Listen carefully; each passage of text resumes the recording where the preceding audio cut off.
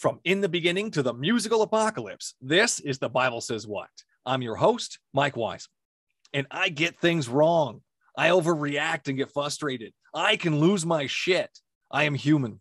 Sometimes the defense of the undefendable can set me off. I strive to be a patient person. I struggle with it constantly. I don't know if it's the pressures of life squeezing every ounce of patience I have left or the responses given by some of my guests. But sometimes I feel, like Patrick Bateman, that my mask of sanity is slipping. I know in the past and in the future, I have and will allow my guests to say some things without me rebutting every comment or claim. But when it comes to the assertion of a loving and protector deity, I find myself becoming more and more agitated with the responses I receive. I can only take so much before I lose my shit. And on this episode, I lose my shit. Let's start the show. Is there anything in the Bible that you yourself have an issue with?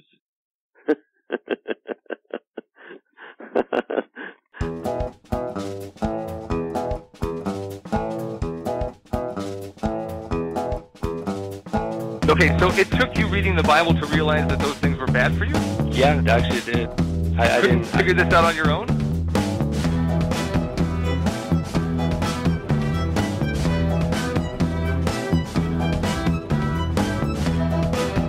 No, Ted Bundy could be redeemed. God doesn't kill children. What do you think the Passover was? Yahweh sets up a whole system in the Old Testament where you slaughter animals just so he's able to forgive you.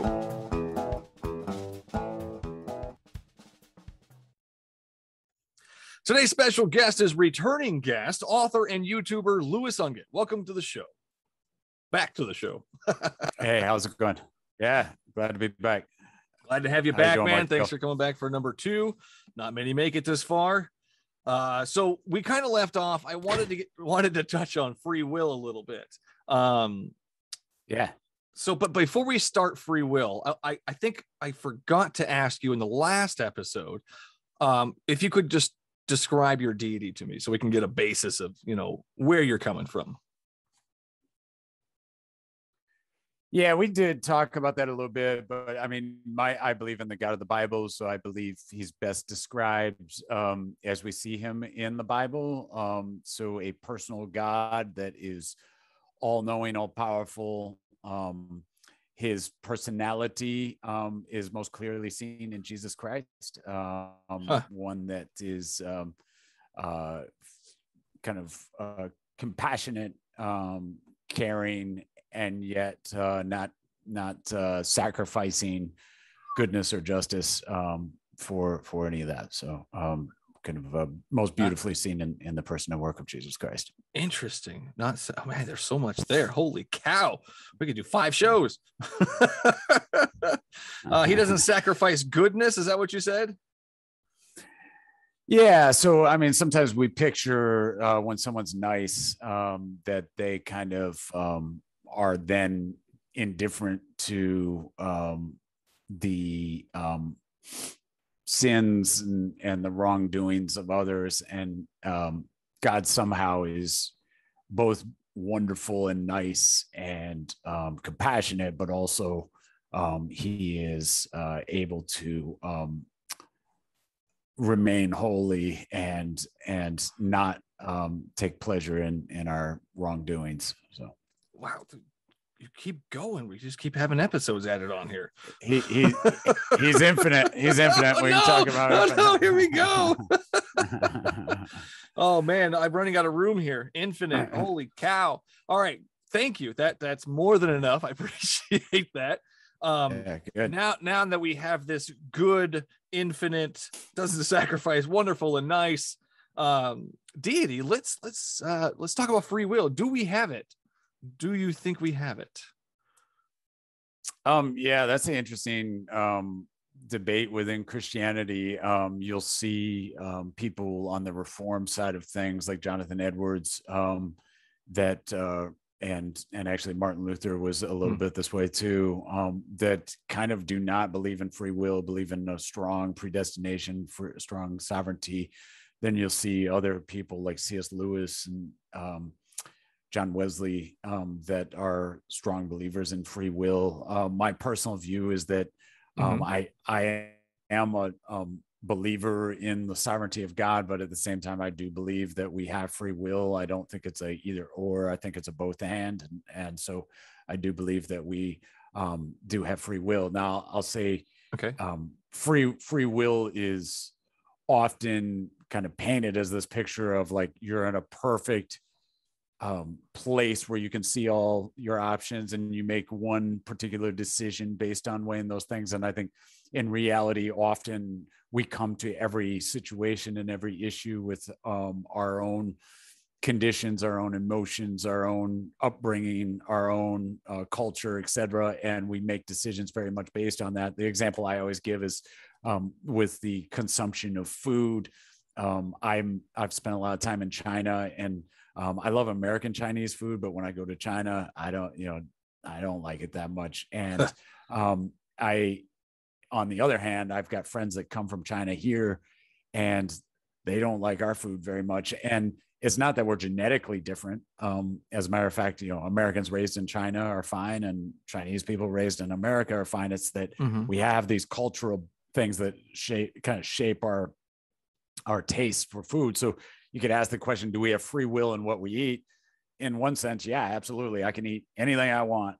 In another sense, based on where I was born, how I was raised, how my mother cooked, that kind of thing, I don't have free will. So it can get a little complicated. It's not just this absolute, you can eat whatever you want. It's more, there's so many factors that go into how we decide what we decide, that goes beyond some kind of abstract free will. I think we need to define free will first. So what is free will to you?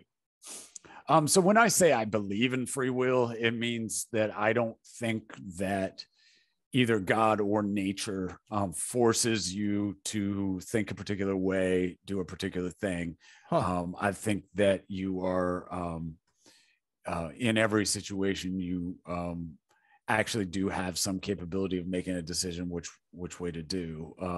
Now, so I do believe in free will in that sense. Like I said, it doesn't mean free as in unencumbered by influence. And often those influences are very heavy, but you said it doesn't? No, I think the influences around us absolutely have a strong impact on the behavior and actions and thoughts that we have. I think undeniably, we think in line with the culture and genetics that we have and the world that we have around us. So, I think that's undeniable. So I would define it as the ability to make your own choice, uninhibited by an outside influence. And honestly, it's a difficult discussion.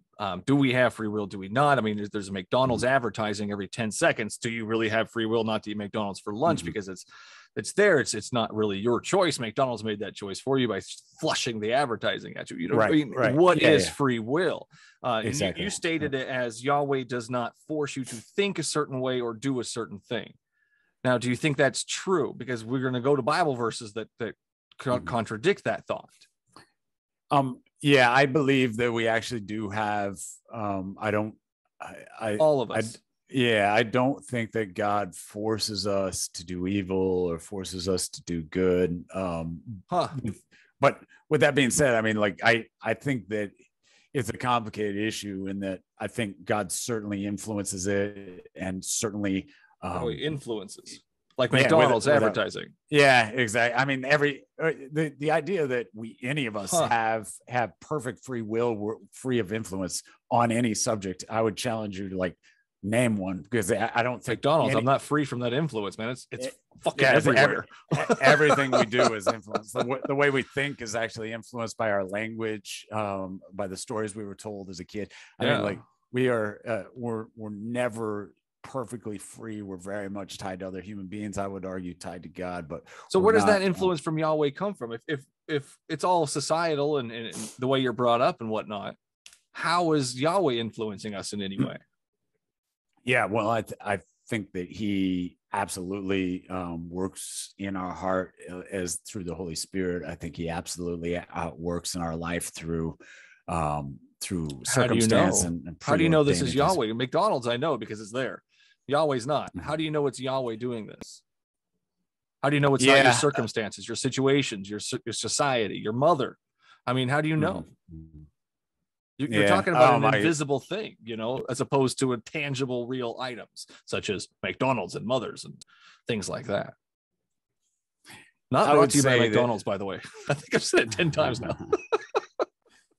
I would say that all influences that we have are all experiences that we have in a sense are invisible, right? Like, how do you know when you had the experience though? Okay, go ahead. Sorry. Well, yeah, but so when I say that stove was hot, that's a invisible sensation that's going through my hand from my nerves on. It's my real though. Into my brain. It's a real pain though. It's not invisible. It's real. You have nerve endings. We know how all that works. Well, we can see the chemistry behind. Yeah, exactly. Hold on. We can see the chemistry behind it. You can't prove how you feel, right? Like you feel that feeling is an unprovable thing, right? You have to trust my testimony that it hurt. And there's some people without pain. No, for example, I've felt burns. For example, Tony Dungy's kid, the famous football coach, his kid had a weird condition where you couldn't feel pain. So like it was a big problem for him. In that he, would put his hand on a stove and not feel the pain and get burnt really bad. And the only way we know his kid had a problem and I don't have a problem is because of my stated experience, right? No, so because of your pain receptors. I mean, not experience, this is pain. Well, you know what pain is. And he would know that a hot stove is bad because there's cartoons that tell you a hot stove is bad. Don't touch the stove. We didn't know from doing scans of his hand to look at the nerves. As far as I know, the nerves were fine. It was some kind of disconnect somewhere else. But okay, so we can actually find this disconnect, right? We can actually look into it, and we know. I don't know that we can. I mean, it's possible that we can, but I don't know. Of course we can. That's how we know it's there, right? No, they know it's there because he can literally put his hand on a hot stove. No, but like, not get burnt, what exactly has happened? We know it's there. What is exactly happening? Because we've researched it and we can find out how it works and how or why it doesn't work. I mean, well, it's not... I think you're incorrect there. But even if you were, let's take one that's less objective or less tied to that. Yeah, I say I'm in love. I love my wife. I love my kids. I love my dog. How that's a feeling you have to trust. But these are real people, dude. Right. Yeah. You're adding real things to invisible things. But what I'm saying, can't add the real to invisible. Yeah. But what I'm saying is that experience is something that I know is true. So I know love exists. Great. Love is a feeling. Because next. Right. But so is Jesus just a feeling? Yeah. But are you saying love is not a real thing? I'm telling you, love is a feeling. It's a feeling. It's a chemical reaction. Is it a chemical reaction? So I don't know that. I'm not a goddamn scientist. I'm telling you that these are real things, though. Love is a real thing. It's a feeling on real people, on real things. It's a reaction. If you can feel love and know that love is real, so like I think we can document that people love each other, or like we know that's what we call those feelings. Yes, we call those feelings love. Go ahead. Right. So that's a feeling that's invisible. Nobody can see. You have to trust my word. It's not a person, dude. Right. It's something that's it's not a person. It's a feeling and it's an emotion. We know emotions and Jesus. Are you telling me emotions and Jesus are the same person? Not at all. Okay. Just go run with me here. So I'm trying. You said everything we know exists. We have to be able to observe. I'm saying you can observe. I don't remember saying that. You can feel love and know it's there. What if you can, and I believe you can, feel God and know he's there? How do you know it's God? Have you talked to this man and said, and scientifically or objectively or proven this? I mean, how does that work? It's an invisible person. How do you know that invisible thing is giving you that feeling? That is the weirdest thing. I don't think it's that weird. I think there's almost every feeling we have of objective things. So feeling of sadness, feeling of feeling of a hot stove, feeling of love all come from person. Physical things, actual tangible items, things that we know exist.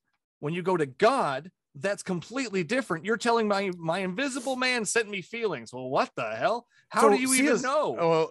Martians are sending me signals. Hold on. All right. So C.S. Lewis talks about this. Martians are sending me signals. Lewis. Let me Prove give me you wrong. some. But they're invisible. They're on Mars. Let me give you C.S. Lewis's argument on this. I love C.S. Lewis. Let's do it. Compelling. So I don't. But go ahead. He said if you live in a circumstance where people are hungry for food, we can guess that food exists, right? We know food exists because I eat it. All right, let me finish the argument. Like, just give me 30 seconds here. Liquid all food. So the feeling of hunger is met by. I should have brought some beer. Brought to you by Voodoo Ranger.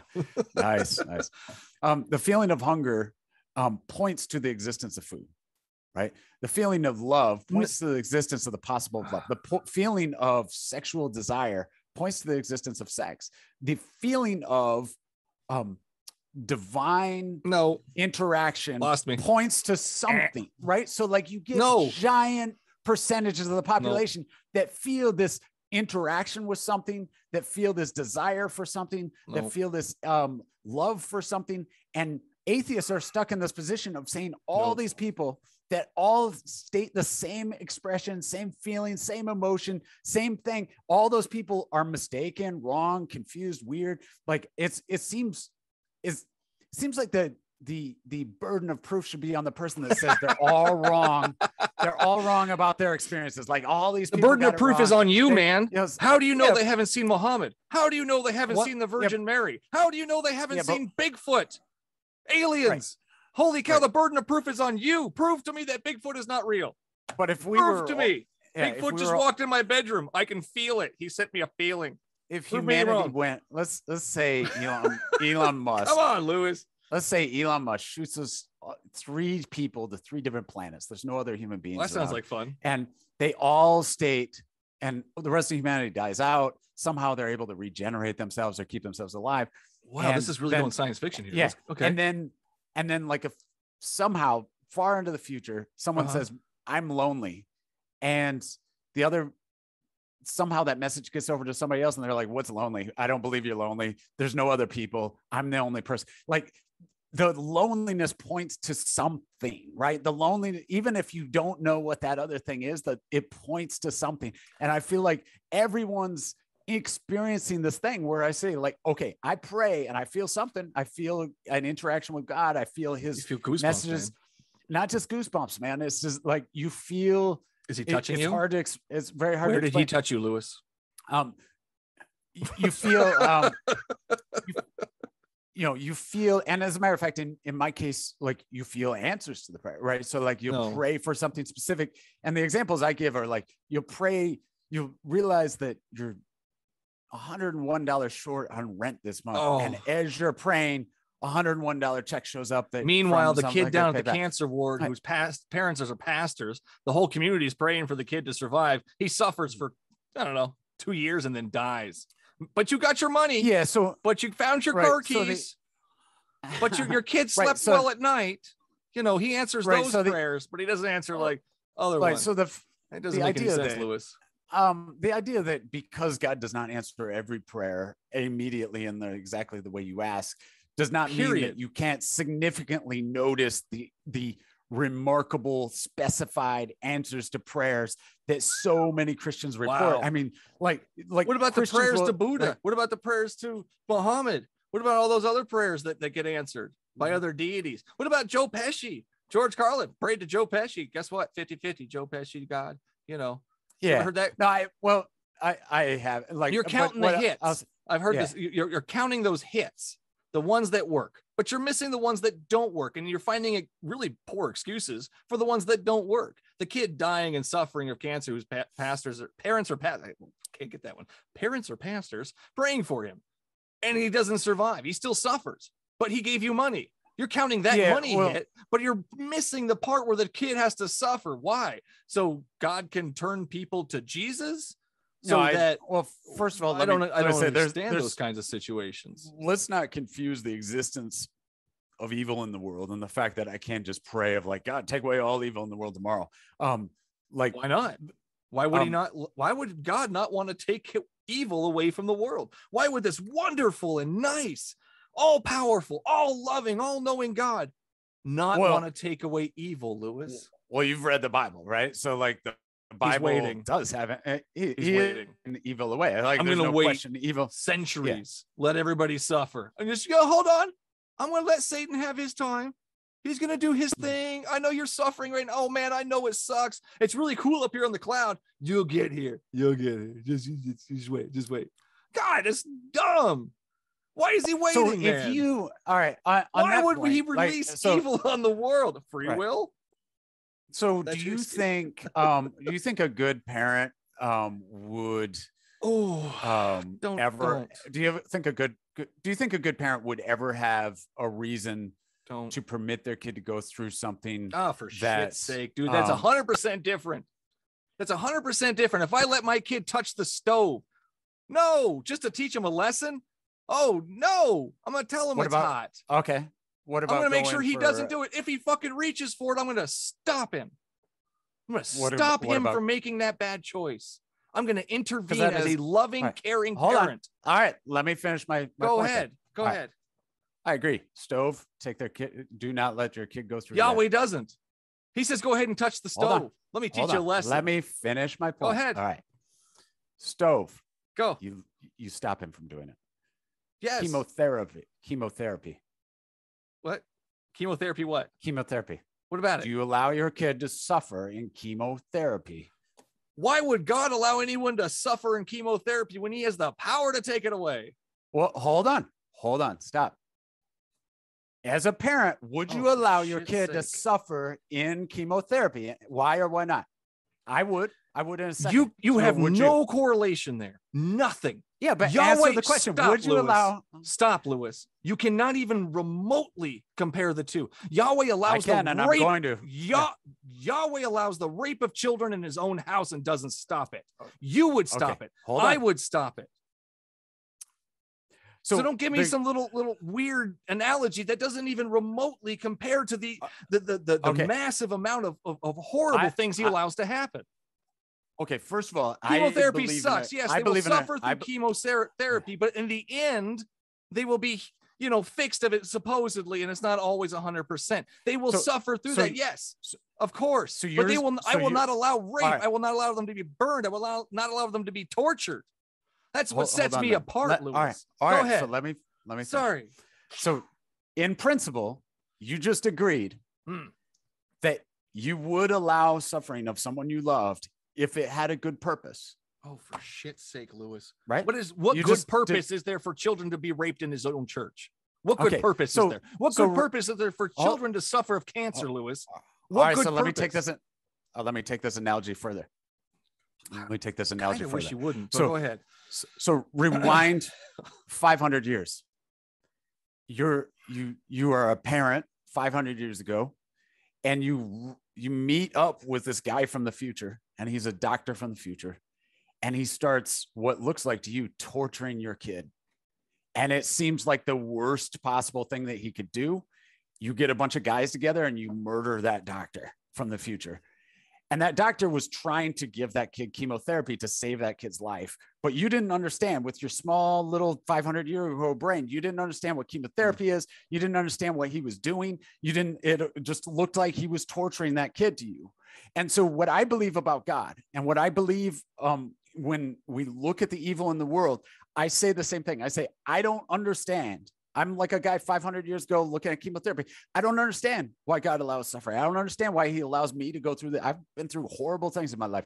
I don't know why he lets other people go through the horrible things they've gone through. I don't know why he lets kids get hurt and kids get damaged. I don't know any of that, but I do know that as a whole, this entire world that we have is as much wrong and evil as there is. Somehow or another, like chemotherapy, God is going to take that and somehow fix it and bring it back to better than it could have possibly been before. He's going to remove something like, and I would say sin is something like cancer in our world, in our society.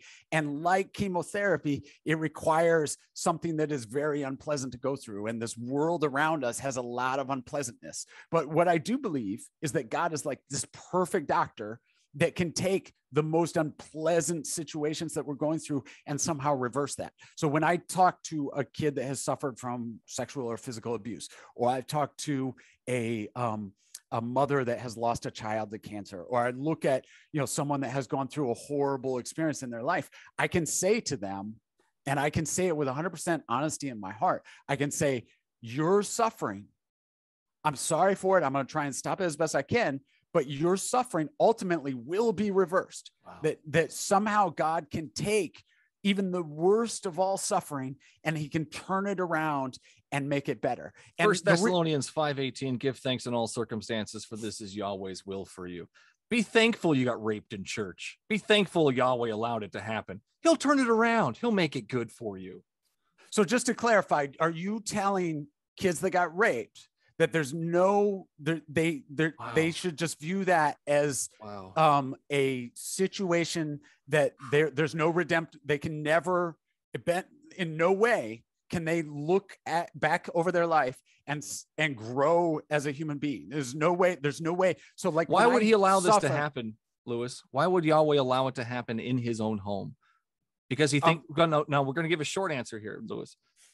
Why would he allow it to happen in his home? Is it because things will get better and they will change and be a better person because of it, Lewis? Is that what you're saying? No, that's not what I'm saying. Okay, then let's make a short answer. You asked me what I'm saying. Okay, I want a short answer though. All right, just so why? I'm saying what good does it do? The short answer to almost every specific painful situation is I don't know. I don't know who's God's working on. Does it make sense to you, Lewis? All right. Well, hold on. You said you don't know, and I'm asking the next question. Right. Does it make sense to you, Lewis? So I would say this, the practice as a whole makes sense to me because I've personally experienced it. So I don't know about you, but have you ever been through something you wouldn't wish on your worst possible enemy that you are glad I think there's later? A lot of people that have been through things they wouldn't wish upon their worst enemy. Absolutely, Lewis. But have any of those situations are you now grateful for? No, not even remotely. I have why would you be grateful for horrible things that happen to you, Lewis? I'll tell you, I'll give you an example. So I almost died. I was in the hospital, suffered horribly. And if you tomorrow could ask me to go back and change that, there's no way in the world I would change that. I'm glad for that experience. I'm sure there's lots of kids out there that would love to change the fact they were raped in church. Sure. Yeah. And I can't. I think as Christians, we're called to care for those people, prevent that abuse. We're called to serve those people. We're called to help those people. We're called to bring them therapy and counseling. Christians are a giant in the counseling world. We're trying to help people. But with that being said, God sometimes allows evil. Where were they? Where was Yahweh when it was happening? God, I hate this topic. Where was Yahweh when the cross was happening? Where was Yahweh? No, you're not going to transfer this to the fucking cross. I'm sorry, dude. You're really pushing all my nerves. I apologize. You're not going to push this to the cross. I don't care about Jesus suffering on the cross. I am talking about a very specific thing happening. Where was Yahweh when that was happening? So what all I'm saying is that God has the ability, and C.S. Lewis uses this phrase. He has the ability, yet he refuses to save kids being raped in church. Why? Right. He has the ability to reverse hell, go back in time and reverse hell. And he's done it in my life. So let's change this topic. Change this topic. We're done. But hold on. Let me finish this point though. He has the ability to redeem horrible things that happen. I've seen it in my life. Most people have seen it. I'm surprised you haven't, but he has the ability to redeem stuff. Now there's worse evils than I went through, like rape or whatever, that it's hard for me to understand how we could reverse it, but I understand the principle of reversing things. And I know that that's real. And I've seen it in my own life. So I don't doubt that somehow God can go and reverse that for everybody on earth. And I think that's a great promise. That's a great promise that I would offer to anybody. We're gonna change the subject, or I'm done. I can't, man. It's really just getting to me. Okay. I apologize if I've lost it, but it's Satan. Where do you think Satan comes from, and why is he here? I believe that Satan is a fallen angel. I believe that Satan. Where do you get this idea that Satan's a fallen angel? I get that from Jesus, where he says, I saw Satan fall from the heaven. Jesus is quoting the Old Testament, correct? I believe Yes. so. Yeah. Yeah. Okay. And do you know the verses he's quoting when he says that? Hold on, I'll tell you. Well, I can tell you right now. It's Isaiah 14. It's one of the verses he's quoting, and he's talking about the king of Babylon. And the king of Babylon, 14 verse 4, you will take up this taunt against the king of Babylon. So right there, who's he talking about? The king of Babylon. King of Babylon. Yeah. So how the oppressor has come to an end. The realm of the dead will stir to meet you at your coming. All your, oh man, see now what in the world, my thing all just screwed up. But anyways, all that stuff comes from the Old Testament. It's talking about different kings, different places. You've got the king of Babylon, the king of Tyre in Ezekiel 28. These are earthly people that were given divine attributes for some reason, because kings back in the day had divine attributes. People thought they were gods. So we've got these kings of Tyre, kings of Babylon, and these things are written about them. Now, Jesus, or the author of the New Testament, or that specific verse, Luke has taken that and attributed it to Satan, which is really weird. And so have you, because Jesus said it. And when you read these verses, I'm very curious, where do you get Satan from? Ezekiel 28 and then Isaiah 14. Both of those describe two different kings. And the one's a city of Tyre as well. So one of the things that's true throughout the New Testament, and one of the things that's true throughout Jesus' teaching, and I think true just in principle, the way we do it. I'll give you an example from let me start with what I'm talking about. One of the things that's true is they often will see parallels in the Old Testament to what they're personally experienced, Old Testament to what they're going through at the moment. And the Old Testament passage is not necessarily a prediction of what they're talking about. And but they'll still say, according to the scriptures. And Jesus talks about, I think we talked about this last time, I can't remember, but in Luke 24, all scriptures point to him. Well, he's saying that his life reflects those scriptures. It's not necessarily any particular scripture refers to any particular event in his life, but the whole reflects the scriptures, that all scriptures point to him. And in the same way, I would say Jesus often cites the Old Testament in reflection of his own experience, his own life. So I think for a great example is I think we talked about this last time, is that out of Exodus, I have called my child. And in the Old Testament, it's talking about Israel. In the New Testament, it's talking about Jesus. We're talking about Satan, though. Let's try to stay on Satan here. I think the principle is the same. So I think that, I think Jesus is reflecting on what he's seen, his own experiences with Satan, and he is drawing parallels to Old Testament passages. So I don't have a problem with that. I don't see why anybody would have a problem with that. I think that's something huge that's problem done because it doesn't say not Satan really, no, anywhere. It's not one word says Satan. They're very, very clearly Jesus' they're own describing. words say it. Yeah, Jesus' own words say it, though, right? So, and Luke doesn't mean anything when you look at the original, and the original doesn't say Satan. So Jesus is making shit up at that point. He's attributing these verses that are clearly 100% beyond clearly talking about earthly kings, and he's taking them out of context to mean Satan. I don't think that is fair or true. I think 100% fair and true. Often, I'll give you an example that I was going to start off with. Go ahead. Makes sense. Go ahead. So, this is a weird thing. I might lose all your audience here because it's not something I think normally Christians. It's probably just me and you at this point. Normally Christians hold up to, but I'm kind of anti-corporation, right? So I'm generally for free markets, but I'm anti-corporation. It's a weird thing. It's in my book. I got a chapter. So I wrote, but I'm also anti-communism. So I wrote a quote on my Twitter the other day that said something along the lines of, mankind will never be free until the last communist is strangled by the entrails of the last corporate executive. Damn. Which sounds like a crazy quote, but I was quoting Diderot. Dennis Diderot quoted of the French Revolution. He his quote was, "Mankind will never be free until the last king is strangled by the entrails of the last priest."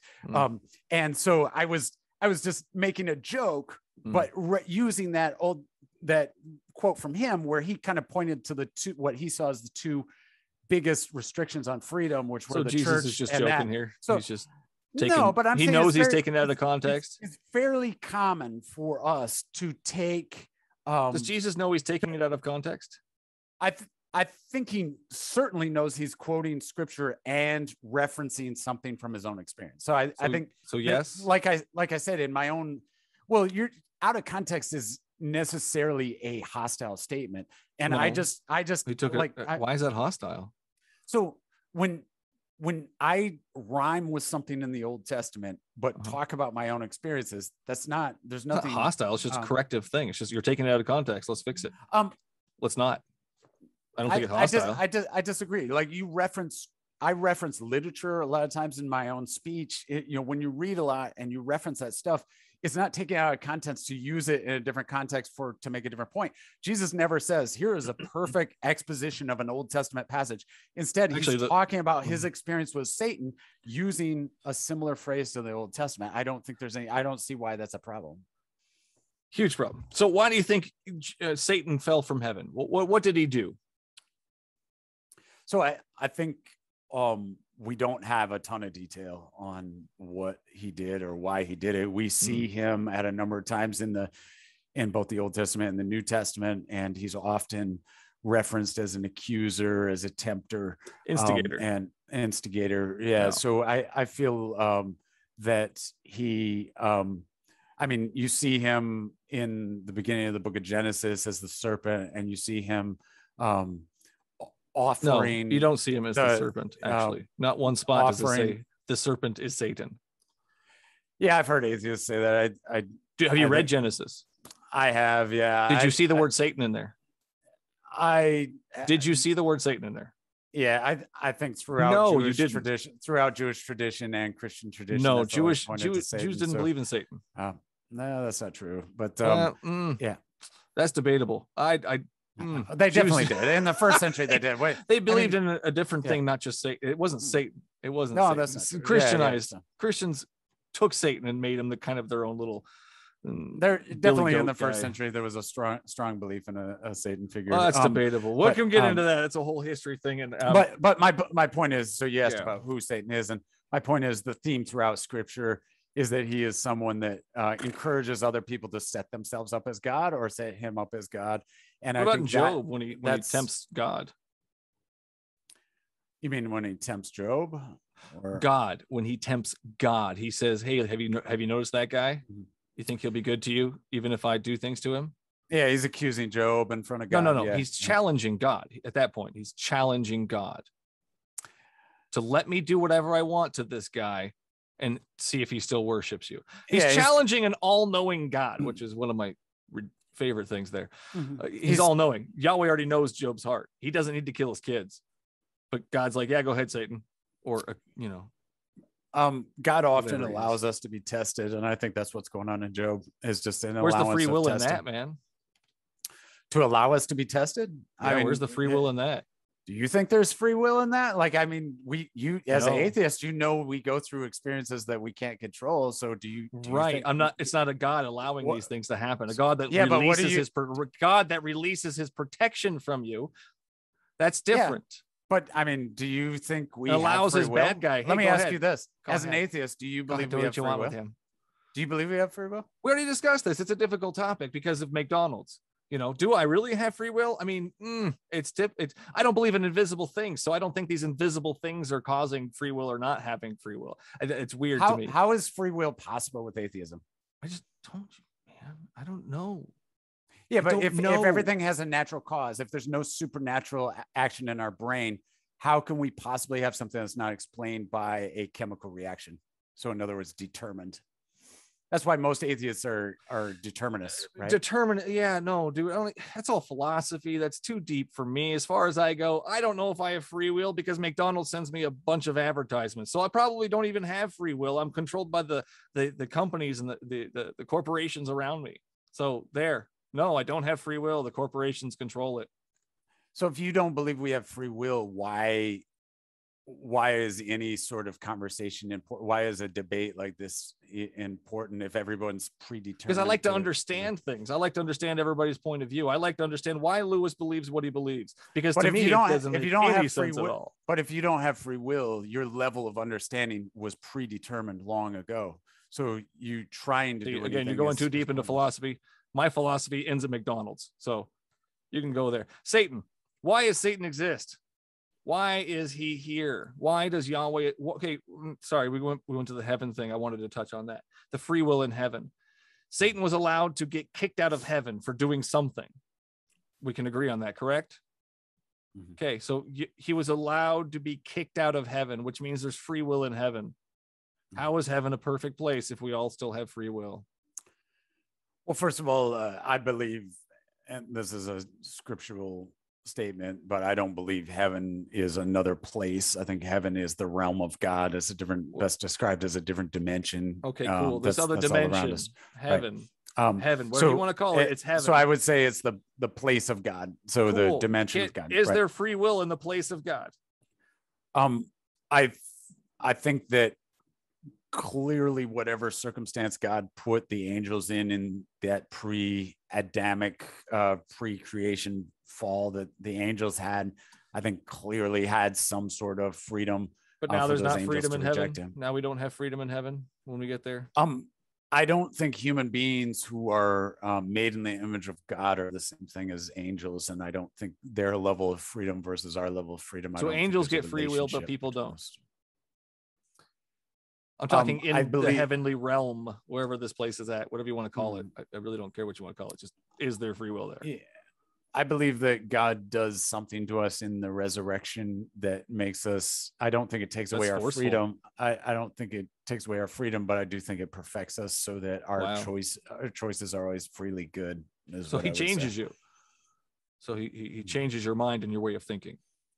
Yeah. That your choices are always good. You don't want to go see R-rated movies anymore.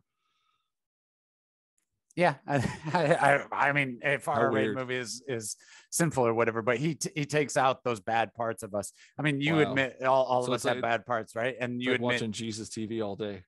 Holy cow, man! Could you watch Jesus TV all day long? Yeah, I don't. Do you like violent movies? Do you like action movies? Do you like disaster movies? Do you like any of those things? Yahweh doesn't. I don't agree that good is always boring. I don't. I think there's. Okay, so what are you going to do in heaven? What goes on in there? Do you praise and worship all day long? Do you play skee-ball? I think you can. I believe in a literal resurrection. So I believe the end of the Bible says that every grave will be opened and we will literally be given new flesh and new bones. So you don't go to heaven right away. Completely. I don't believe. I believe that what we call heaven is actually the resurrection. So I think we will be on a new. So where do you go when you die? Earth will be remade, is what the Bible says. When you're dead. Before that happens. Okay. So as soon as Lewis dies, the earth is going to be remade and it's going to magically be Jerusalem, this new fancy golden Jerusalem with giant gates that nobody can get in or out of. Mm-hmm. Yeah, no, the description that the Bible uses is something called paradise. Streets of gold. I don't like gold, man. No. Do you like gold? So the Bible actually has a two-phase post-mortem existence. The first is something called paradise. And both atheists and Christians confuse this a lot, but I'll just tell you what the Bible teaches and what ancient Judaism teaches, is that there's a period of time when you're separate from the body. And the best description I've heard is from N.T. Wright when he says we die and our software gets uploaded on God's hardware. And then at the final resurrection, our software gets put back onto our own hardware that's been remade. So you're just floating around waiting. Is it like a limbo? Yeah, we're basically waiting. Yeah, there's a wait. There's a wait between. Waiting period. And the Bible references Take that. a number. Yeah. So the book of more Revelation, waiting. This guy loves waiting. Yeah. Book of Revelation talks about the saints awaiting the resurrection, waiting for justice to be poured out. So Yeah. And then at the Why? final resurrection, because the best state is a embodied state. God is a why creator is he- God. He wants us to be embodied with both soul and physical mixed together. That's a in lot this, of weird stuff there, Lewis. thing. That's a lot of weird stuff. I think it's beautiful. I like an idea of a God that cares You like about the the idea physical. of God. I believe God's real, but I also like his ideas. I like the I principles don't. in the Bible that are laid out. I Ooh. think they're beautiful. Yeah. Oh, dude. Where do you, okay, point me to this beautifulness. Where's the beautifulness? Because I'm just going to turn to a random page here and it's not going to be beautiful. Oh, look, we're sacrificing things. Oh, look, we're killing people. Oh, when a woman has her regular flow of blood, I don't know what's icky. So she has to, go away for 7 days and everything she touches is icky. Oh, if a priest's daughter defiles herself by becoming a prostitute, she disgraces her father and must be burned by fire. We can talk about each one of those specifically. Okay, let's talk about each.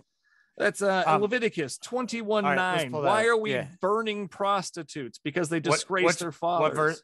Leviticus 21:9. Leviticus 21:9. Okay, I'm just pulling it up here. So, actually, you know what? Let's take a break for a second. I'm gonna go reset myself, and we're gonna come back to 21:9. Let's give me 5 minutes. All right, here. Sounds good. You got it. Yep. I'll be back. Sounds good.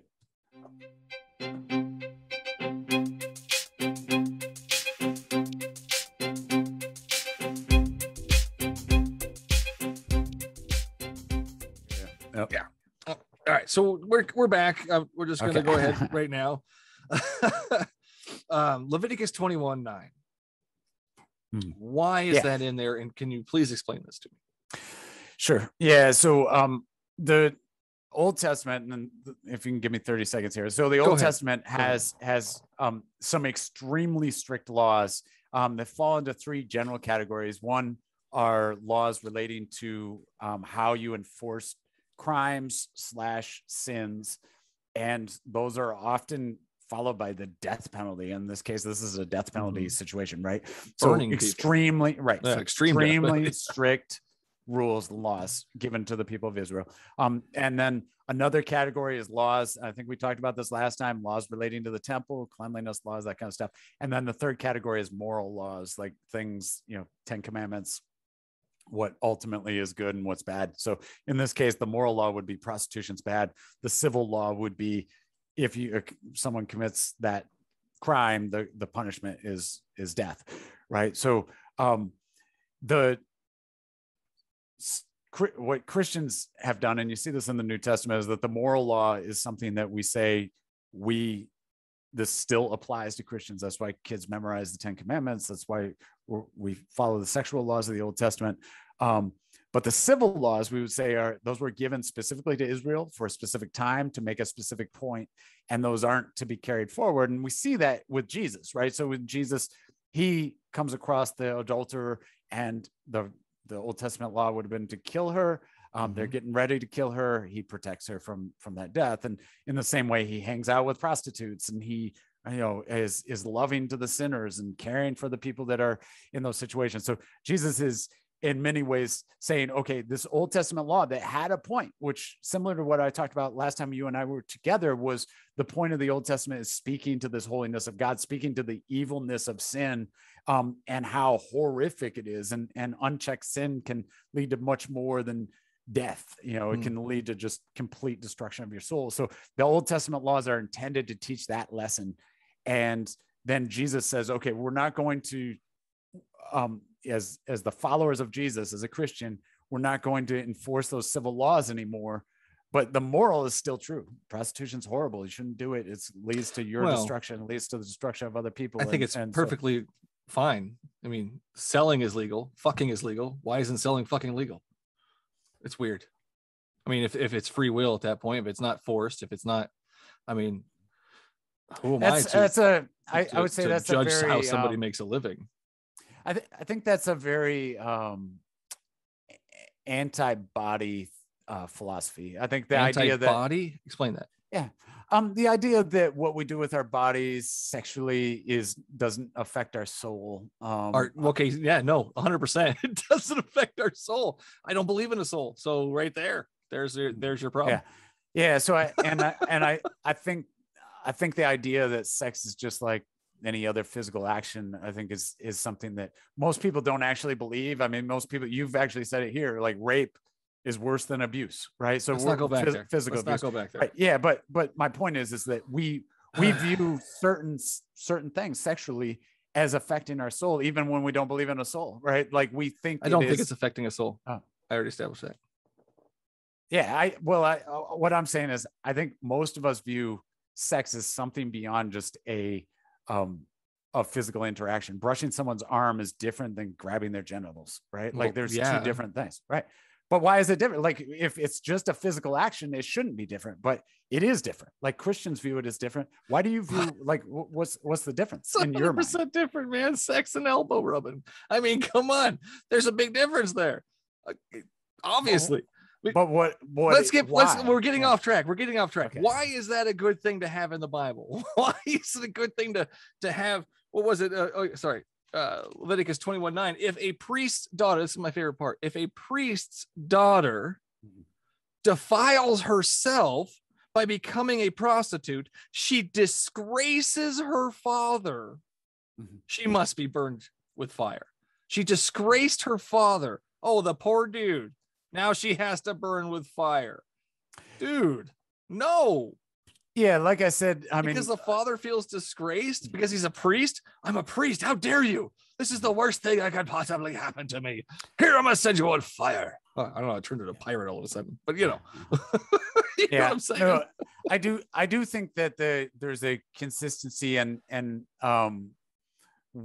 the Old Testament of strict punishments for sins. Yeah, right? So definitely strict punishments. I think this is one of those. Do you think it's a good thing though? That's what I'm asking. Do you think it's a good thing? Because the Bible clearly states the law is holy, perfect, and righteous. Yeah, and all that I think it clearly had a good purpose at the moment. I don't think it would be good for us to live that out today. Why? Why would it be a good thing to burn a prostitute, Lewis? I think that God was making a very clear statement. Number one, we don't know how often this actually happened. It maybe never happened. It happened once. That's all I need to worry about. If it happened once, if one priest's daughter who decided to be a prostitute of her own free will got burned at the stake, I have a problem with that. And so should you. Right. But Jesus finds all of this perfect and holy and righteous and good. Yeah. And I think I don't. The idea of a Old Testament law that points to how big of a deal sin is and how it's incredibly destructive to yourself, to your community, to your family, to those around you. I think disgraceful. It's disgraceful to her father. That's how it hurt him. So she needs to be burned by the stake because she disgraced her father. Do you think disgracing one's parents deserves a punishment like that? I think disgracing one's parents certainly causes damage to one's parents. Cool. I think it causes damage. It can cause damage. Yeah. Disgracing one's parents, hurting their feelings can definitely cause damage in relationship issues. But do you think that they deserve to be burned because of that? Alive, burned alive, like a whole thing, just like on the stove. We're talking again, the whole fucking body. I think the beauty of what Jesus did was he spent time with prostitutes. Don't talk about Jesus. We're talking about this law here. We're talking about this law and what Yahweh thinks. This is Yahweh. Yeah, Yahweh but you're asking me as a Christian, and I can't understand one without the other. So they go together in my mind. And the two go together in this way is that in the Old Testament, it points to the necessary damage that's done with sin. And the damage that comes from sin is actually worse than death, right? Disgrace it's worse. In this. Why is it worse than death? Why is damaging done by sin worse than death? If I have a problem with my family and because I decided to be a prostitute, my family disowned me. I damaged the family. Okay, so whose fault is it? Is it me? Sorry for becoming a prostitute, or is it my family unable to accept the fact that I became a prostitute? I think that we ultimately all sins lead to a damage to our soul, which is way worse than damage. And I don't believe in any of that crap. So that's where we part ways. There is you believe it damages an invisible thing that lives inside of us, And I don't. Yeah. So yeah. I mean, so it's okay for it to be burned alive. Is that what you're saying? It's okay for back then. It was perfectly fine for them to burn prostitutes. I think the law had a very good purpose. And the purpose is burning prostitutes. Do you think that's a good purpose? Although I would say the purpose is ultimately to teach ancient Holy Israel crap, as well Lewis. as us. This lady about the burned to holiness of death that. because she was a prostitute. Do you think it was a good thing or not? Like I said, I believe that. Yes or no? I believe that ultimately God has complete control over every life. Like he doesn't have complete control. Satan runs things right now, doesn't he? No, isn't Satan running this world? No, remember Job, Satan had to ask permission for what he did. So Satan is not running this world. He didn't ask permission. He challenged God. It was a challenge. It wasn't, hey, by the way, can I muck with this guy? Can I muck with his life? Can I kill his kids? No, he didn't ask him. He just said, hey, I'm going to make a bet with you. I bet you this guy, if I kill his kids and do all these bad things to him, I bet you he'll still love you. How horrible is that? Yes. Yahweh could have said no. Yahweh could have said, hey, guess what? I already know what this guy believes. I already know this guy loves me. And I'm thinking right now in the future, I'm using my time stuff, my Dr. Strange time stone here. And I already know what's going to happen. So I don't need you to challenge him. I went in the future and found out. Or I read his mind because I can read his mind. Wouldn't that have been like more accurate and more accurate to your loving God, your all-knowing God, as opposed to, hey, let's go ahead, kill his kids, see what happens? Yeah, which part it seems more loving to you? We're getting back to the whole we're getting back to a lot of things, purpose of evil and that kind of stuff, which I think God certainly had a good purpose in Job's life, and certainly I don't think.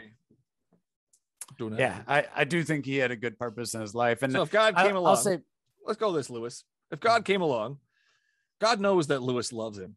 God knows Lewis will love him no matter what happens. But God decides to let Satan ruin your life and kill your kids. Just to test you, just to see if you really do love him. Would you think that's a good thing? I think that it would be the most horrific thing that I could possibly go through. I think it was the most horrific thing that Job could possibly have pointlessly go through. Pointlessly but go here's through. Don't need Michael, to go through. Here's my honest belief is that ultimately all of my kids, their lives are in the hands of God. And that's scary. Ultimately he could take them tomorrow.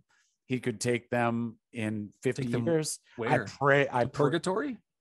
I pray. No, they're floating around the purgatory. They don't go to heaven. Remember, we talked about this. You believe in purgatory, where everybody not floats purgatory, around and waits to the end. Paradise, but so just floating around, just waiting. Right.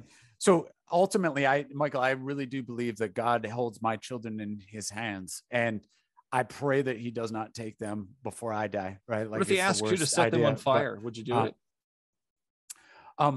I definitely. If one of your kids became a prostitute, would you set them on fire? The Bible very clearly says not to do that. So where does it say not to set your children on fire? Where? Multiple times throughout the Bible. I'll give you. Please some tell examples. me what's where it says, "Please don't set your children on fire." We just read Leviticus 21:9, where it says to set your children on fire. No, that wasn't a child. Remember, that's an adult. Daughter. No, nowhere does it say adult. It says daughter. And that's your children. So I don't care how old they are; they're still your children. In the fire. Hold on, I'll find this verse. Shadrach, Meshach, and Abednego. Why did he save them and not all the Jews, his favorite people? That's another great question. Why save Shadrach, Meshach, and Abednego from the fiery furnace? But his favorite people. His favorite people. Man, he let them go like lambs to the slaughter. No big deal. He didn't even stop it. Didn't stop it. Didn't step in. Did he send them good feelings before they burned? Who is that? And the Jews in the gas chambers. Did he send them good feelings? I don't know what he did with any specific person. His favorite people, man. These are his favorite people. Let them just get slaughtered. Yeah. He was just sat back and watched it happen. Yeah. More great questions. Go ahead. forest fire through. Sorry, I am searching. No, you're good. You're good. It shouldn't be that hard. Do not set children on fire. Jesus says, do not set children on fire. It definitely has multiple verses about not allowing your children to pass through the fire, and God not permitting that. It's actually a very consistent theme in the Bible. Drowning them is one thing, but setting them on fire, it's a whole other topic. Human sacrifice was very common in the ancient world, and one of the major themes in the Old Testament Bible is that Yahweh did not allow human sacrifice. So lies. Have you heard of Jephthah? You heard the story of Jephthah? I absolutely have. Yeah. I wrote an article on Jephthah. Your assumption is incorrect. Can you point in the story of Jephthah, God commanding that? I didn't say God commanded it. He allowed it to happen. Did he not? Well, in the same sense, he allows every evil to happen in this world, but he didn't. It was sacrificed to him specifically and then canonized in his book. He allowed it to happen and be associated with his own name. Yeah, but I think he gave the man victory over his enemies. You have to be very careful when reading the Old Testament text. That the writers write, and I had a Bible teacher that told me this, and I found it extremely interesting. If you've ever read, like Ernest Hemingway, you ever read Ernest Hemingway? Ernest Hemingway. To get through. I love Ernest Hemingway, Good. fantastic. One of my favorite authors. But Ernest Hemingway has one of the things that Ernest Hemingway used to say is beware of adjectives. And what Ernest Hemingway often would have is this extremely stripped down language. And so he would say things like, and this is not a quote from Hemingway, but just for example, he would be like, I went to her house. I didn't know why I went to her house. I should have gone back or whatever. And the reader is expected in that to understand that Ernest Hemingway was saying that he actually loved that girl, or he was interested in that girl. He wanted to spend time with her. And you kind of like Ernest Hemingway would strip everything down, and it was up to the reader to kind of understand, is that good? Is that bad? What's the full meaning there? And the professor that I gave this reference, he said the Old Testament Hebrews very similar in that they have an extremely stripped down prose where they'll say so-and-so did this. And it's really up to the reader to understand, was that good or bad? Is that right, wrong? And there's very rarely, sometimes it does, but very rarely does it say this person did this and that was good, or this person did that and that was bad. Often it just says this person did that. And the knowledge that the reader has either from his teachers or through other texts in the Bible, the reader then is able to kind of understand, ooh, he shouldn't have done that. And in the case of Jephthah, I wrote a whole article on this. I sincerely believe that the whole point of the text is that he made a rash vow that he should not have made and was a reckless, dangerous vow. Where does it say it's a reckless, dangerous vow? The whole point I was just saying is that the text doesn't actually tell you one way or the other whether it was good or bad. So it's Hemingway style. But it's in there. Right, but you can't conclude it was a good thing because it's in there. Lots of biblical characters. All good things are in the Bible, right? Lots of whatever Yahweh does and allows is good, right? No, whatever Yahweh does and allows is not good. Yahweh didn't sacrifice her. Yahweh allowed the sacrifice to happen to him. He also gave the man victory over his enemies. Right. And right after he made that deal with Yahweh that said, I'm going to sacrifice the first thing that comes out of the door. And he used his time stone and knew exactly what was going to happen. So he knew it was going to happen. That vow was the reckless vow. And so where does it say it was a reckless vow though? It doesn't. You have to read and add that to it. Yeah, but you're adding that it wasn't a reckless vow. We're both adding a moral judgment. It's definitely a reckless vow, obviously. I mean, I'm not saying it wasn't. I'm saying it was, but Yahweh never says it was. I'm saying it was because I don't think that you should kill your kids. It's amazing. So in Leviticus chapter 18, verse 21. But Yahweh's like, I'm going to do the most loving thing ever and send you my kid. I'm going to kill him. So in Leviticus chapter 18, verse 21, it says, do not give any of your children to be sacrificed to Molech, for you must. But to me, hey, whatever. Nope. So other places he says, do not allow yourself, for example, do not allow yourself. So to sacrifice in the, you shall not, oh crap. Where's it at? Where's it at? What you get? I love this. Let's go. I hate having to search for stuff on the fly like this, but okay. So Deuteronomy chapter 18:10, okay. There shall not be found among you anyone that makes his daughter or son pass through the fire. Well, then what the hell is Leviticus talking about in 21:9, where he obviously lets his daughter pass through fire on purpose because she disgraced him. She hurt his feelings. Oh, that's an example of, that's just the death penalty. I mean, God definitely doesn't prohibit the death penalty. And then whatever you just said was pointless because we obviously had it. No, and then we had it in Jephthah. So Jephthah is a case of human sacrifice, which the Bible do not set your children on fire. Against. Where does it say do not set your children on fire? Deuteronomy chapter 18. Read that again. There shall not be found among you anyone that maketh his son or daughter pass through the fire. Pass through fire. Does it say do not set your children on fire? They're passing through fire. I could be interpreted in so many different ways, man. Not really. No, that's clearly what that's saying. Clearly they're passing through fire, which means once you pass through it, you're okay, right? You passed through it. You walked through the coals. You jumped over the flames. You passed through it. I didn't sit there and be burned. There's no I don't know. Bible scholar on the planet. I don't really care what Bible scholars think. Yeah. Honestly, I'm just telling you, that's a reference to Old Testament human sacrifice. Are these where and actually there's counter examples where bad people, like for example, I think Asa, the king, allowed his, sacrificed his children in the fire, and the Bible says, which God never commanded and did not. He did in Leviticus 21:9. He did. First of all, you keep saying children. Doesn't say children. I can look up the Hebrew word. Daughter. If you have a daughter, is that your child?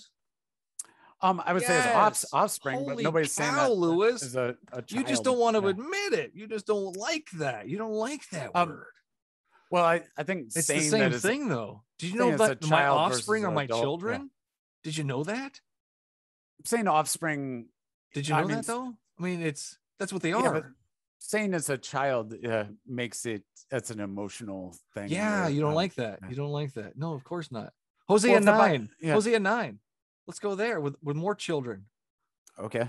Yeah. What does Yahweh do with those kids? 9:16. I will slaughter your cherished. What is it? 9:16. 9:16. I will slaughter your cherished children. Why? Because they're worshiping a different deity. Oh no. So if you look at what Hosea is a prophetic warning to Israel. So this didn't happen. The people of Ephraim, they didn't lose their children. He didn't slaughter their cherished offspring. Is that what you're telling me? He just threatened them. Children are often killed in war, but God isn't commanding anybody to be killed here. For crap's sake. He's not. Don't make me that's turn not to what that verse is. That's fine. It's cool. I'll turn to it. That's cool. I got this. Children.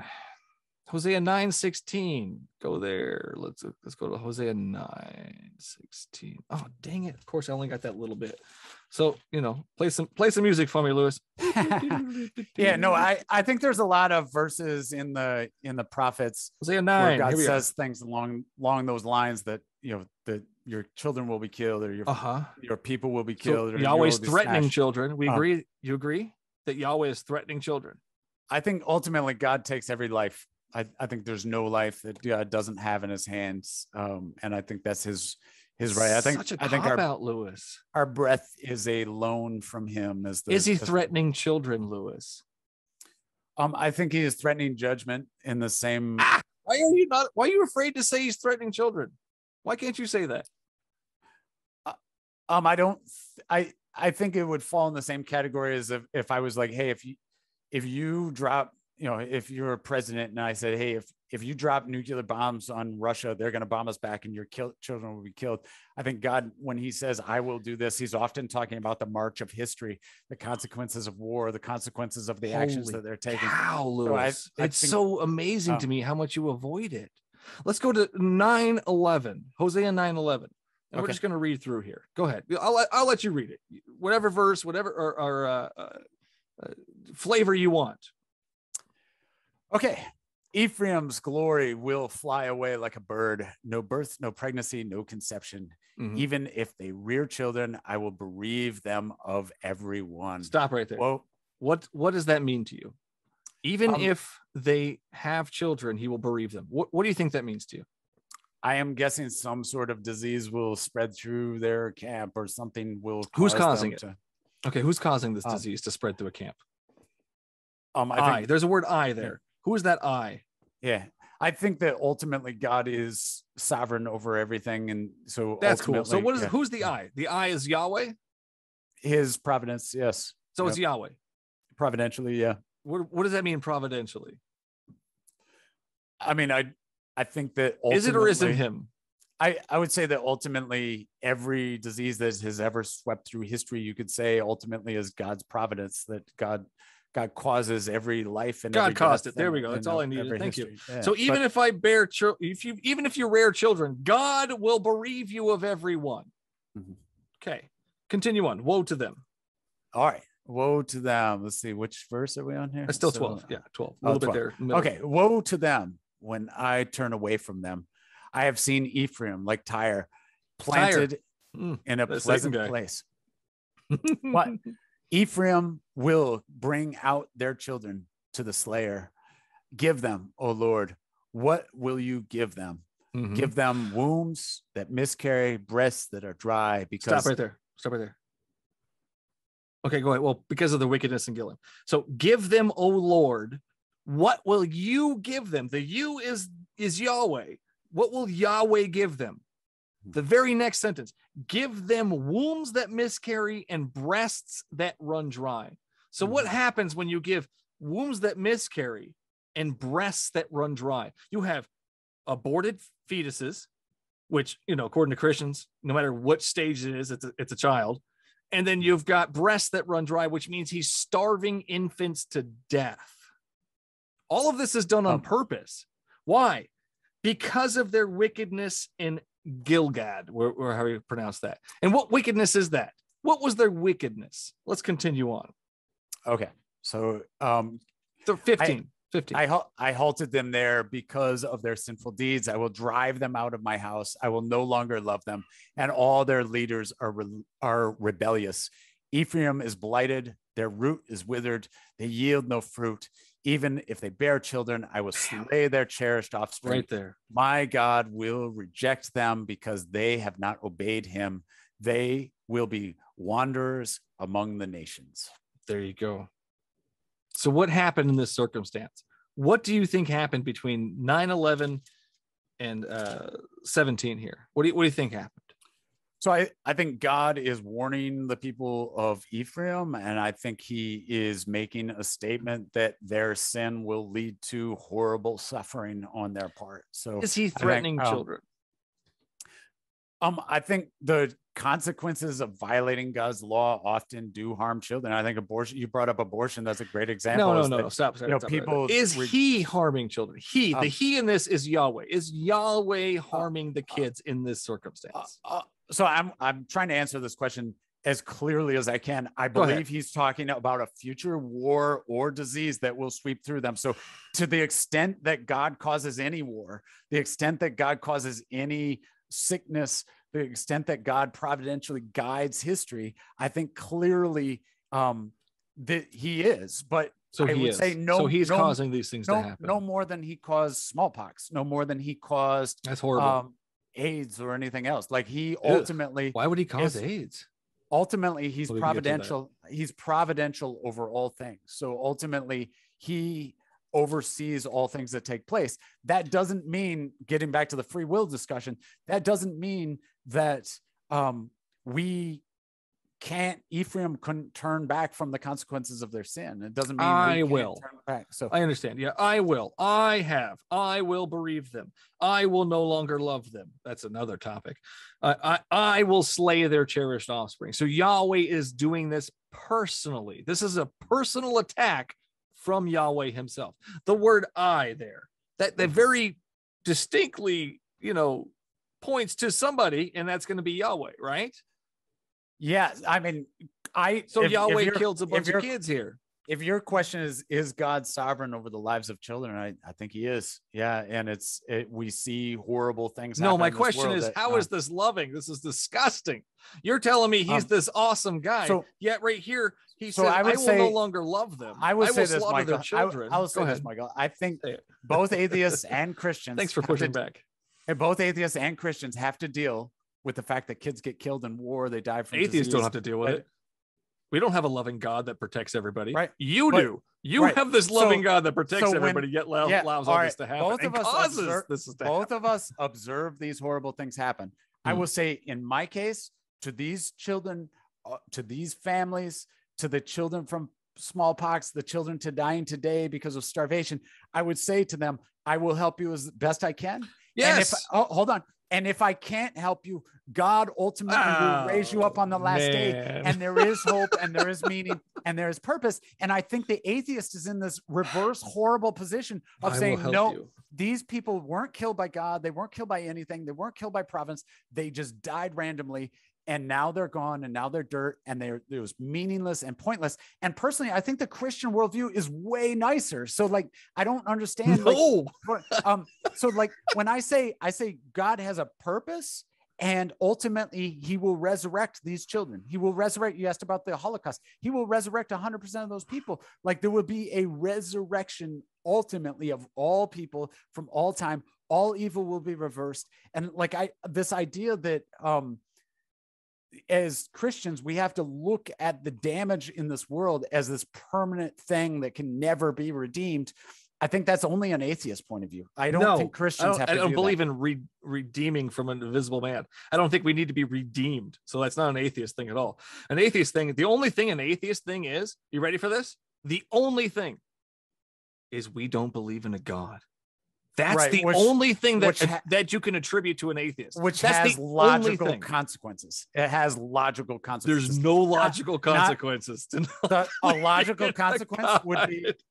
consequence would be these kids won't be resurrected. They won't be resurrected. You believe in an afterlife. You can't, and invisible people. You can't talk logic to me. I will help you. I want to go back to help you. Yeah, but are you saying that the logical consequence of not believing in God does not include the fact that God won't resurrect it? Like logically, you can't believe in God. So logically, you can't believe in the resurrection. I can believe in a resurrection. I can believe ultimately you can believe in it, but it doesn't make it logical. Even death, but even death can be reversed. So that's my belief, is that even death can be reversed. That's called a fairy tale. That's called make-believe, man. Have you seen anybody come back from the dead? It's happened at least once with Jesus. Have you seen anybody come back from the dead, Lewis? I have not. No. But I believe it will happen. You've heard it like once in a story from ancient times, and you're like, yeah, that's it. That guy. It happened. I think there's good evidence for the resurrection. No, there's not. I believe there's strong. Dude, strong a missing tomb is not good evidence. That could be a million different things. I can go from space aliens to Jewish followers. We talked space aliens last time. Exactly. There's a million different options, man. There's a million different. But you're like, yeah, resurrection. He rose from the dead. That's the one. But we could go through it. I think we only went through space aliens last time, but we can go through the rest of them if you want. I want to go back to I will help you. I want to go back to the I will help you. Lewis, would you help somebody in need? Absolutely. If there was a kid dying from cancer and his parents came to you and said, Lewis, I know you can help. Can you help my child? Yes. Yes. Right. And I would do so in large part. I would do so in large part because Jesus commanded me to do that. That's the lamest thing. You would do because you can. You are actually here and you have empathy and you love helping people because you know what? It benefits you in the long run. Helping everybody. We help each other. Let's work together. Let's do all of this. If you saw a kid in need, you would help if you were able to. That's different from your God. Your God does not. He doesn't help. He sits there and sends feelings, or, one day it'll be great when we're all in heaven together. Well, but you would stop before we even get to the heaven part. I'll say, first of all, like you're saying because God doesn't always help. He does help often. Doesn't. Like many people, myself included, your God have had never helps answered. anybody. So you can't prove that he does. You can't prove that it's him or my dinosaur deity or Iron Man. You have no clue. Well, I'll say I have prayed to him and gotten very, very, very specific answers. Well, guess what? Others have prayed to him and got no answers. I know, that's what I'm getting. So that doesn't mean your deity is real. So you're saying because he doesn't always answer. Because he never answered me. He never answered the pastor who was praying for his kid dying of cancer. Because he never answered the kid who's being raped at church. He never answered. He never stopped. He was never there, so Lewis. Let me just say, I know people who have had kids with cancer that have had those answered prayers. Cool. And so 1 out of 1 million doesn't mean he's real, and I know Lewis. people that have had kids with cancer that died that were incredibly grateful they had a relationship with God and trust him for the future of their children. No. So no, I thank you for letting me have an I know before people, I died of cancer, which he one of the people in that whole Michigan State horrific abuse scandal was that Rachel, I can't remember her last name, starts with a D, but she was a Christian and she said God helped her through that situation. So the idea that God doesn't help us when we're going through horrible things, I think is wrong. And I think that the atheist answer is actually much more cruel than the Christian answer to all these things. How is the atheist more? So the atheist answer to the girl that was abused or the woman that was abused at Michigan State is that it was pointless, meaningless. There was absolutely nothing, no point to it. 100% the rape of children. There's no point to it, Lewis. It's meaningless. We need to stop it. Would you stop it? Would you stop a rape of a child in your own home, Lewis?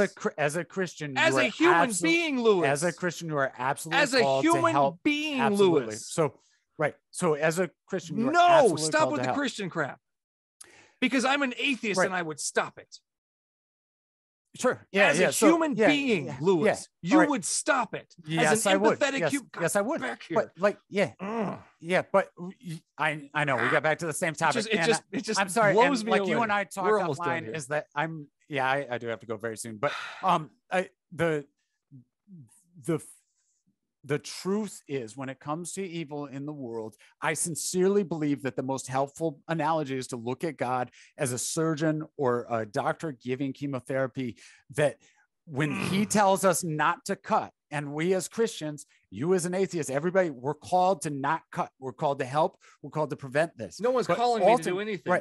Right. But my point is, I haven't heard it. Have you heard a call? So in Matthew chapter 25, verse 40, Jesus said, whatever you do to the least people, so kids, slaves, etc., you do unto me. And so as a Christian, I'm called to treat the weakest members of society as I would treat my Lord as a and Christian, Savior God. You're called to follow this book. Right. And in this book, it tells you to kill witches. It tells you to kill atheists and anybody that's trying to take you away from your God. There's a lot of things in here. Lewis, you're taking just tiny bits of it, and the rest of it you're manipulating and twisting to mean all these weird things. Lewis, your God stands by while all of this happens, waiting for his final judgment. Waiting. Your statement assumes the pointless part. 100% is pointless, Lewis. Mm-hmm. Yeah, I don't believe it's pointless. I believe the evil in the world has a point, and I think it will be fixed, and I think it will be reversed. And I think the worst damages. Why, Lewis? Why not start off in perfection, Lewis?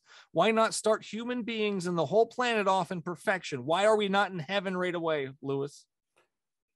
So your question is, why didn't God create a world? Shitty world versus perfect heavenly realm?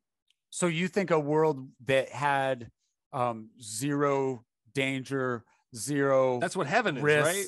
Zero freedom. Lewis, is that what heaven is?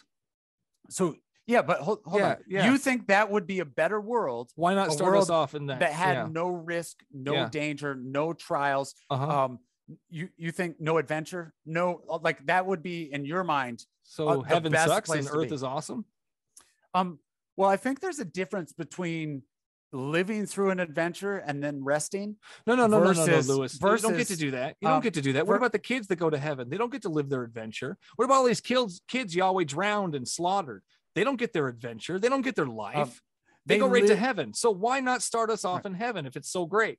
So I would say that each one of those kids, God can put through whatever experience he wants in their resurrected life, right? So so now they're living adventures in purgatory. Is that what's happening? Yeah, I don't believe in purgatory, but I believe whatever in, it's called. paradise. Yeah, paradise. But they're living It's so confusing, Lewis. Yeah, it's. Put I an mean, end to here. yeah, that's fine. I'm sorry. You've been a great guest. You really have. I really appreciate your, Well, your, thanks your for hanging in there with thanks me. for having me on. Yes,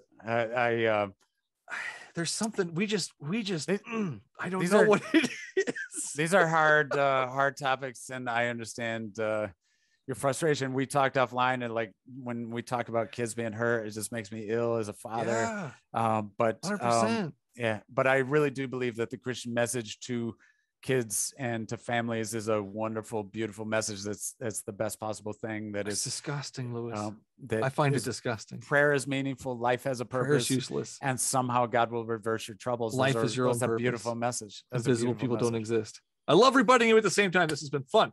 Thank you, Lewis. It's been a blast. Where can we find you before we go? Okay. I am on lewisungit.com. And my Twitter is I am Ungit at I am Ungit. If you go to my website, you can download The Emperor Has No Clothes. Nice job having it.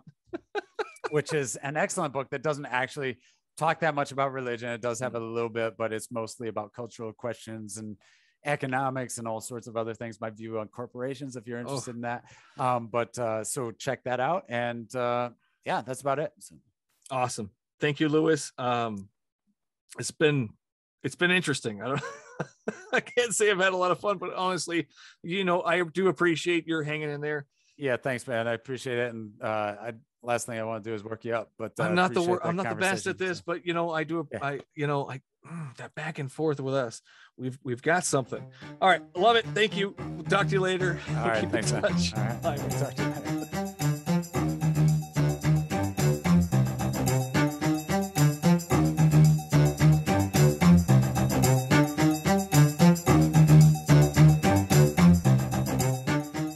And that's all the show there is for you today. Thanks for listening. If you like what you heard and want to help keep the recording light on, simply go to patreon.com/BSW the podcast and sign up to be a supporter of the show. Your episodic tithes of $1 or more will give you access to the patron feed, unaired conversations, early access to each episode, and much more. For the latest events, BSW swag, and a peek behind the scenes, head on over to the show's ever-evolving webpage at thebiblesayswhat.com. The Bible Says What the book is out. Head on over to thebiblesayswhat.com and get yourself and your grandma a signed copy. Thanks to the cosmic powers of the internet, it is now possible to buy me a beer or coffee online. Simply go to buymeacoffee.com/BSW the podcast and click the appropriate buttons. If you can't support the show monetarily, please like, share, and or leave a review. As always, you can find me at the Bible Says What Facebook, YouTube, Twitter, or Instagram pages. You can also reach me at bswthepodcast@gmail.com. And no matter which platform you use to listen to your podcasts, don't forget to hit that subscribe button so you won't miss out on the next episode. Until then, would you kindly pick up your Bibles and read them?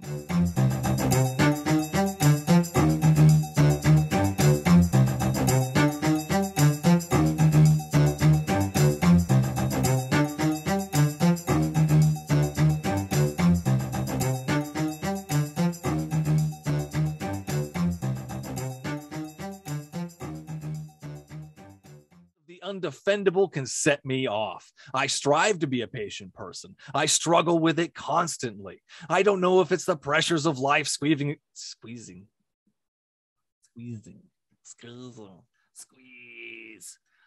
good.